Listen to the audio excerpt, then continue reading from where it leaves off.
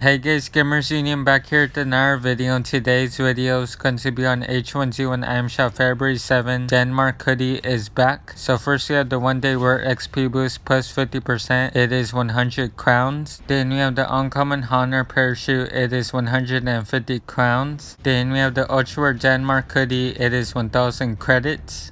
Then we have the ultra warden wear tactical armor. It is 450 crowns. Then we have the Wear La Piziodia Tactical Backpack, it is 300 crowns. Then we have the Wear Gas Runner Parachute, it is 200 crowns. Then we have the Ultra Netherlands Hoodie, it is 1000 credits. Then we have the Ultra Heavy Assault Full Helmet, it is 500 crowns.